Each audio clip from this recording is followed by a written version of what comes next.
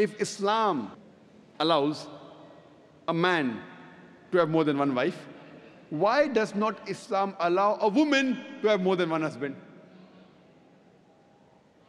As far as marrying women is concerned, the categories of women a man can marry is clearly specified in Surah Nisa, chapter 4, verse number 22 to 24.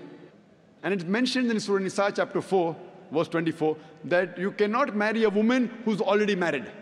That means in Islam, a woman cannot have more than one husband. Before I give you the real reason, imagine there's already a scarcity of women finding husband. If a woman has more than one husband, this scarcity will increase. It will multiply the problem. Let's analyze what are the logical reasons that Islam prohibits a woman to have more than one husband.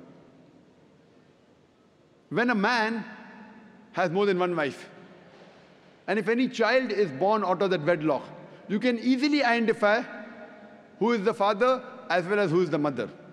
But if a woman has more than one husband, and if a child is born, you can identify the mother, but you will not be able to identify the father. And if you go to admit that child in school, and if they ask you what is the name of the father, you may have to give two names. And today's psychology, they tell us that identifying the parents is very important for a healthy childhood, especially the identity of the father. If you cannot identify the parents, the child has a lot of mental trauma. Today, after science has advanced, I'm aware that there is DNA testing and genetic testing, where you can identify who is the father and who is the mother, though it's not very accurate. But even if I agree that maybe after a few years it becomes accurate, yet it has happened recently. All these years it wasn't there. And this is not the only reason why a woman is not allowed to have more than one husband. There are various other reasons.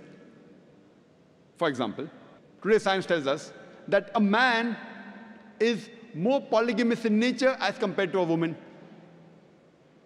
Today science tells us that because of the various behavioral and psychological changes that take place in a woman during menstrual cycle, she cannot do the role of multiple wives simultaneously. Whereas a man, he can do the role of multiple husbands simultaneously. Furthermore, if a woman has more than one husband or more than one sexual partner, and if all of them are loyal to each other, yet there are high chances that venereal diseases and sexual transmitted disease will emerge, and it can be retransmitted back to the man. Whereas if a man, today medical science tells us that if a man has more than one sexual partner, has more than one wife, and if all of them are loyal to one another, there are hardly any chances of venereal diseases or sexually transmitted diseases emerging in them.